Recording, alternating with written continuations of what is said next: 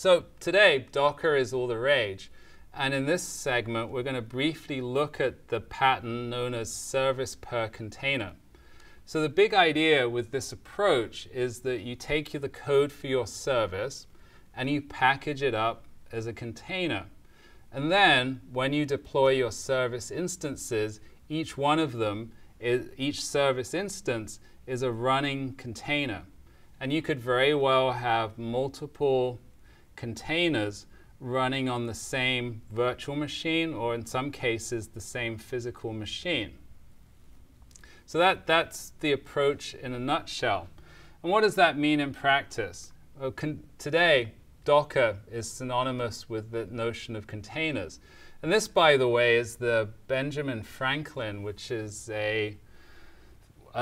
one of the largest container ships in the world. It's about 1,300 feet long, and it actually has about 18,000 containers on it. It's huge, and it visited the port of Oakland for a few days right at the end of 2015.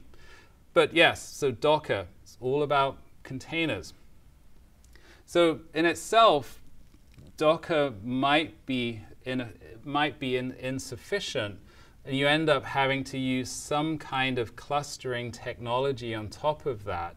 So for instance, you might use Kubernetes, which is a Docker clustering solution from Google.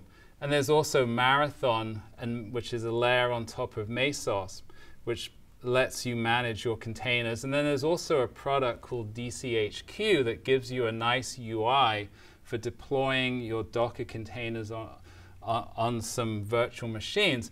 In all these cases, the big idea is to have a pool of machines, typically virtual machines, that the clustering solution just treats as basically one large pool of resources, and it's responsible for taking your containers and positioning them on the machines and then managing them and keeping them up and running and so on. So the idea is package everything up as Docker containers and then run them on a cluster of machines. So there's a bunch of benefits to this approach. It actually shares many of the benefits of using virtual machines. You get very good isolation, right? The actual technology is different. Containers are an OS level virtualization mechanism, which actually translates into each container is a set of sandbox threads that are isolated from one another. But it almost behaves like a lightweight virtual machine. So you get very, very good isolation. You get good manageability. It also means that the container encapsulates your implementation technology. So regardless of whatever technology you've used to implement your service, you package it up as a container and give it to someone to deploy. The interface is the same. It's just start the container, stop the container. So that makes deployment a very reliable process. But unlike virtual machines, containers are super lightweight. They're basically, as I mentioned, just sandbox threads. So you don't actually have the whole overhead of a OS per service.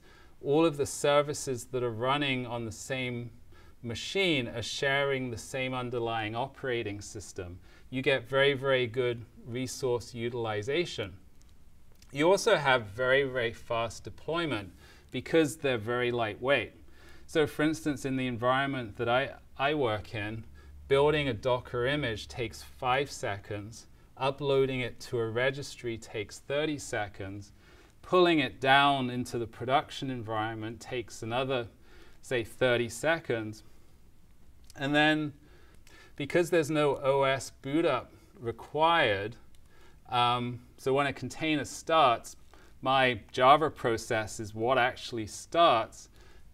Well, my application ends up starting very, very quickly. So if you add up those numbers, it's approximately a minute from when my Jenkins build finishes to when my container could be starting to initialize in a production environment, which is very, very fast, very exciting.